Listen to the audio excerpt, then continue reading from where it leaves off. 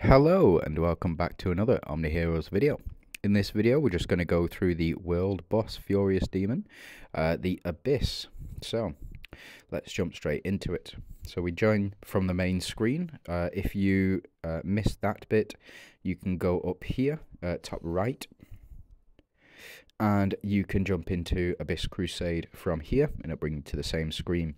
So the current Abyss Crusade is focused mainly on buff stacking. So let's go ahead and check out the guide. So if you see down here on the bottom tabs, you'll see the guide to the actual boss and what it does. So let's first of all check out its abilities. The Infernal Bastion has acquired the domain ability, Facade, in Hell, where he can reduce the enemy's attack within his domain. However, enemies with the domain gain 10% damage boost for each 1 stack of buff they possess. When the entire team's buff reaches 300 stacks, they also gain an additional 400% damage boost.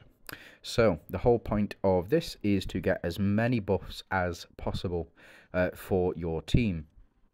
The next one, the first active, Infernal Bastion attacks enemies 1 time, dealing 60% physical damage per time. And then the final ability is Infernal Bastion attacks enemies 1 time, dealing 180% physical damage per time and applying the burn effect on the target. So they've added the burn mechanic into the boss here. It says Infernal Bastion hails from the depths of hell with the Facade or domain ability. Within this domain, he reduces the enemy's attack. However, enemies with abundant buffs inside the domain gain damage boost effects. So there's a difference between attack and damage in this game. If you want to know more about that, have a look at Salim. So Salim stacks attack and also stacks damage. So there is a difference between the two. Now, recommended heroes with increased buffs and Dahlia to counter Infernal Bastion. So let's go ahead and have a look at the actual boss itself. So we'll go into trial and we'll see here, this is the team setup that I have been running for this. It includes 2 of the new units, it's Dahlia and Mulan. Dahlia I found is very good if your team has a lot of buffs, which is what this is trying to illustrate. So let's go ahead and first of all check the clear records. This is the first place I go to because it will show you who has done the most damage and what team they are using, as well as what relics they are using as well. So as you can see, pretty consistently across the board, it is going to be Catherine, Ophelia, Mulan, Atropos, and Dahlia as well. There isn't really much differentiation in the teams at the top spot because this is the team effectively that you should be running with or for here. And as you can see, you can still do a fair amount of damage even with the your characters at lower star levels. So as you can see, top spot has Ophelia at 5 stars with 4 red runes, whereas the 5th slot, 6th slot has Ophelia at 3 stars. Now if we scroll down a bit further, there I am. So as you can see, these are the star levels of my units. I have 2-star Ophelia, 2-star 2-star Mulan, and a 2-star Dahlia as well. I do have Atrops at 5 stars with red runes, and I do have Catherine at 4 stars with epic runes as well. But as you can see, done massive amounts of damage. And if we go a bit lower, you can see the ones below me only have Mulan at 1 star each, so it does increase the damage quite drastically if you do. Now, having a look at the team below that, so at the number 11 spot, we do have a full Avengers team. It looks relatively coherent, dealing 31,000 damage, and below that we have a mixture of different ones. The 30,000 damage should be absolutely fine. to get you into sort of top 128 for the next round of Foggy Coliseum. It is, you know, there is a fair bit of variation going lower, but realistically, this is the team setup that you want if you do want to do higher damage. So my relics here, I have gone for these relics just because they give the most damage buff. So let's have a look at them.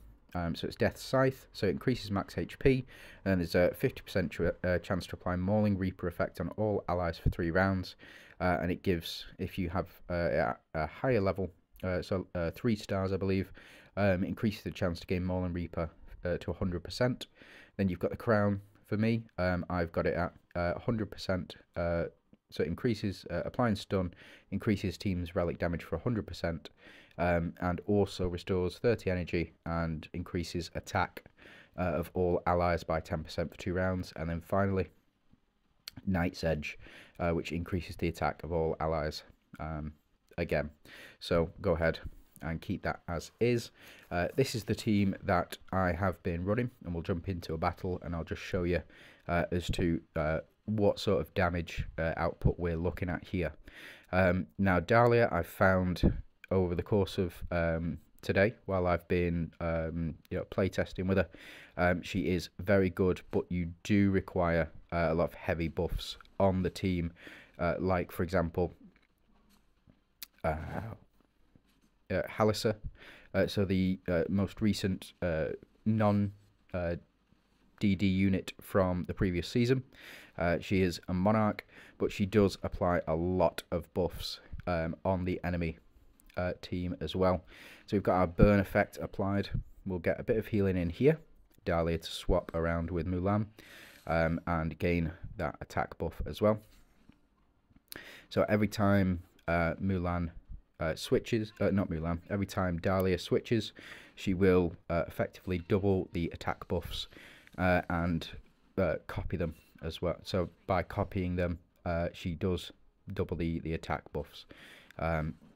Quite a powerful unit in my opinion, because she can swap potentially with Atrops as well, and when Atrops has all of these damage buffs up, and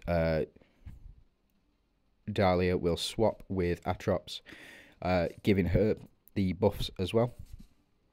So as you can see there, we've just copied the buffs and swapped with Atrops, so we should start to see a massive increase in damage as well.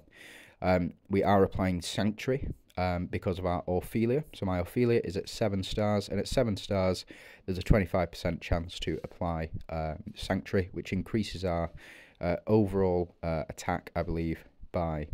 so it increases our overall attack by quite a large amount. I believe it's 150%. Which is a significant amount, and I don't believe it can be debuffed now as well, as far as I'm aware, or it may potentially just be the I can never remember a name, the golden hero from season 2 that came out with Astrid, Christine and Ophelia as well. She also applies Sanctuary to the team. And I believe that they made the change so that they can't be debuffed. So we are starting to pick up a bit more damage, as you can see. Our Dahlia here doing 100 million, which is a bit more than the rest of them, but we are looking to do a bit more damage overall than that as well. So potentially what you can try, I wouldn't recommend it, but you can try swapping out Ophelia for Astrid, and swapping out Mulan for Seraphina as well. But I very much doubt you would do anywhere near the same amount of damage. But we can give it a go, and I'll show you just what I mean, because I have tried that before.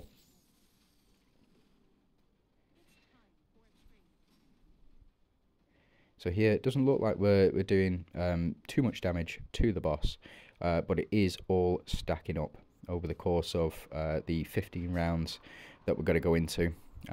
The burn mechanic from Mulan I found to be very impressive. I think it's a really powerful effect, and I do think that she will be in the meta for quite some time, especially on the Mystifiers team. I think she's brought that up to the next level. I think Mystifiers was probably between B and A tier, and now I think that it's most definitely between S and A tier as well, as a team synergy, just because it's got the 2 strikers and 3 monarchs, and you can also run 4 monarchs, 1 striker as well.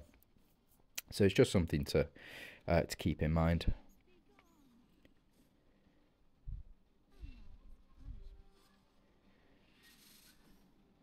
So it is a miss on the boss, but as you can see, damage has gone up to 150 million. Mulan dealing 400 million there as well. So very powerful, very high damage numbers we're looking at here. Enemies not able to do full damage to our health, which means that we're able to push through to round 15, and Dahlia there doing significant damage as well as the burn effect. Now I have tried switching around Atrops and Catherine, but with the switch effect that Dahlia puts, you really do want her to switch with Atrops as often as possible, preferably after Atrops has cast her first ultimate. And the reason for that is because when Atrops will cast her first ultimate, increase attack, it will also then double the amount of stacks on. So as we see here, Atrops will double, and then we want Dahlia to swap with Atrops if possible. So there we go.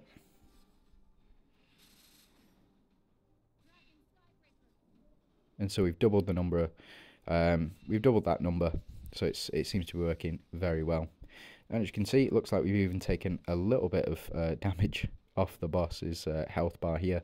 Don't worry, nobody's expected to do it. It's effectively just a big old punching bag. So just something to keep in mind. And then this will be the last round. So we'll take these hits here. And it looks like Mulan this time has done the most damage, followed very closely by Dahlia. As you can see, we only got to 146,000 this time, and it is based on your crits as well. But if you have a look, my highest damage score is 220, so we can go ahead and sweep, and it will increase our score by 220,000 as well. So we've got one last trial. Let's go ahead and see if we can get a higher result. Now what I might try, switching things around a little bit. It looks like Ophelia is required. Realistically, Ophelia is required. If we have a look here, the 2 above me have used very similar setups as well, except this one does not include Catherine. It includes Astrid with red runes as well. So just something to keep in mind there. But that's about it, really, for the Abyss. Sort of new units are required, but you do need to start getting Ophelia, who's now available in the shop. If you don't have Mulan, you can replace with Astrid, who's available in the shop. Catherine and Atrops available in the shop as well. If you don't have Dahlia, then potentially another buff giver. Not too sure who else you would use. Potentially the twins might be quite useful, or going a full Glorians team may also prove to be a bit more effective. So it's really up to you, but there is a particular team that you need to use to get through, and it does include 2 of the new units. So just something to keep in mind for future Abyss Crusades. Just want to say thank you very much for watching. We are trying to get through to 500 subscribers, so if you could subscribe, it'd be really appreciated. Thanks very much for watching. You have a good day.